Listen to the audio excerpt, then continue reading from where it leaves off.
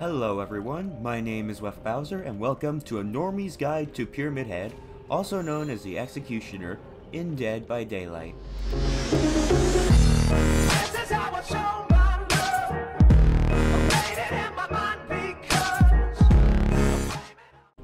This is the first time I made a video like this, so let me know how it goes. I'm not the most experienced person at the game, but I feel like I'm qualified enough to make a video like this. But if anyone better at the game has a second opinion, let me know. But without further ado, let's get to the Pyramid Boy. So first off, let's go over his stats.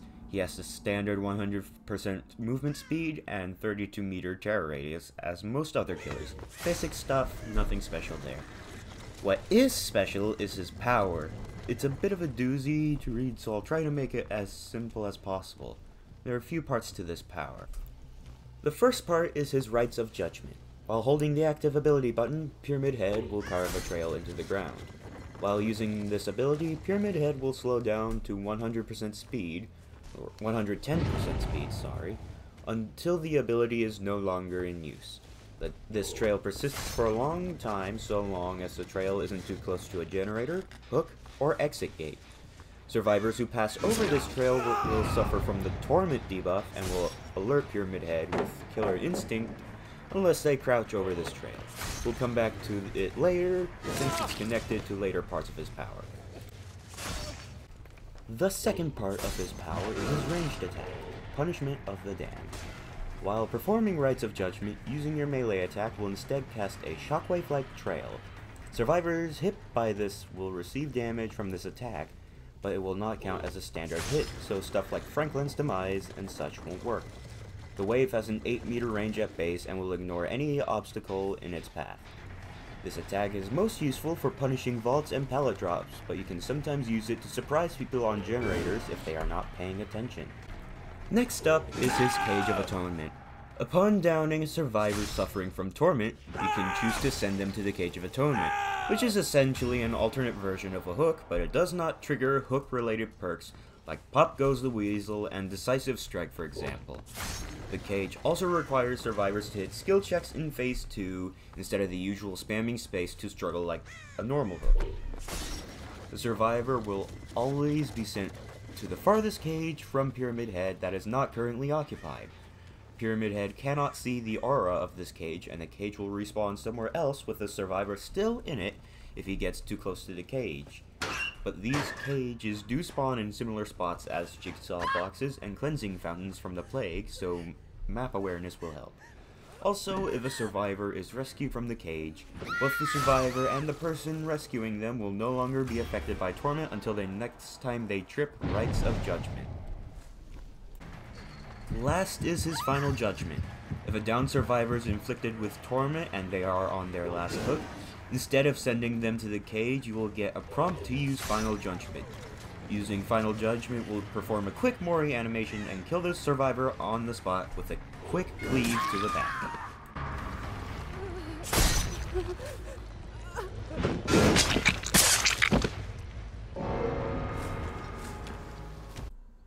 For perks, our Pyramid Boy has 3 teachable perks: Forced Penance, Trail of Torment, and Deathbound.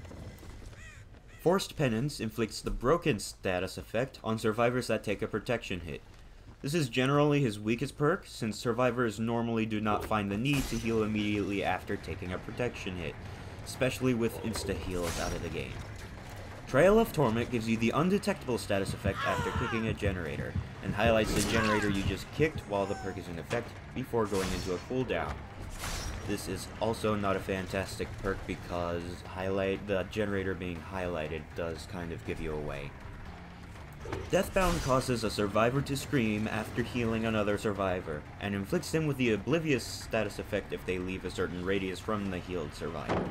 This is also not a good perk because survivors are usually on the opposite side of the map when it triggers, but even if they aren't, Nurse's Calling outclasses it by a lot. This killer doesn't have great perks, so you should ignore them. So anyways, the perk build I use on this killer is Franklin's Demise, Monitor and Abuse, Sloppy Butcherer, and Hex Ruin. Franklin's Demise is a good anti-item perk, especially with its rework coming up soon. It forces survivors to drop items, and that's always good, because you don't want to deal with stuff like a flashlight save, you know. Monitor and Abuse is good for reducing your terror radius so you can get closer to start a chase, and also a bigger terror radius when you are in a chase, which is good when paired with stuff like Infectious Fright, and I'll talk about that in a moment. Sloppy Butcherer is good for delaying healing, but it's more of a stand-in perk for other perks because I don't have a lot of perks. Saying perks a lot. And Hex Ruin is good for saving time at Gen, since you don't need to worry about kicking the generators while the Hex persists.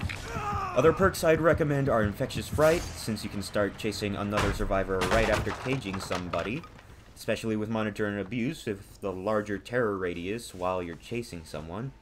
And Surveillance paired with Hex Ruin for insane map knowledge. You can also use I'm All Ears, since this helps you punish vaults with Punishment of the Damned. So Pyramid Head has a variety of add-ons, and there's really only a couple you want to be worried about. And that would be the range add-ons for Punishment of the Damned, increased total use time for Rites of Judgment, and increased duration the Rites of Judgment persist in the environment. Most of the purple add-ons just inflict debuffs that aren't really impactful in the match, so don't take those. Except for Scarlet Egg. Scarlet Egg is okay. The ultra rare add-ons aren't too huge either. The Seal of Metatron reveals the auras of survivors inflicted with torment when sending someone to the Cage of Atonement. There aren't many times where more than one survivor is affected by torment, so it's not a huge boost. The Obsidian Goblet grants you the undetectable status effect while traversing Rites of Judgment. On its own, it's kind of meh, but paired with Mannequin's Foot, it allows you to turn your Rites of Judgment into a highway to sneak up on survivors. Though it does take some time to set up, and survivors likely will get 1 or 2 gens done by then, but if you can make it work, go for it. So Pyramid Head is definitely one of the stronger killers in the game, roughly in mid to low A tier if you ask me. Rites of Judgment can be a powerful tool for map pressure by using them as a tripwire system, especially with add-ons like Mannequin's Foot, and in the chase they can be used to force survivors off of loops if they don't want to deal with the Torment debuff. Like I said earlier, Punishment of the Damned is great for punishing vaults and pellet drops, or if you can, pull off hard reads timed well, hence why I'm All Ears is so handy. But you can also fake the ability by tapping Rites of Judgment and then letting go when you get close and just go for a melee hit instead. Keep in mind that there is a small delay between cancelling Rites of Judgment and being able to attack. The range attack can also be used to hit multiple survivors as well, so if you think you can hit them, go for it, just watch out for jukes and stuff. The cages are great for dealing with Decisive Strike, or if there's another survivor nearby that you can chase afterwards. Just keep in mind that you won't benefit from hook perks either, and it can help other survivors get rid of Torment for later. So if you want to save them or you just hook them instead. So that's everything I have to say about the Pyramid Boy. He's probably my favorite killer to play, with Spirit just behind him. If I forget anything, be sure to leave a comment about it. And since this is my first time making a video about this, let me know about your thoughts on it.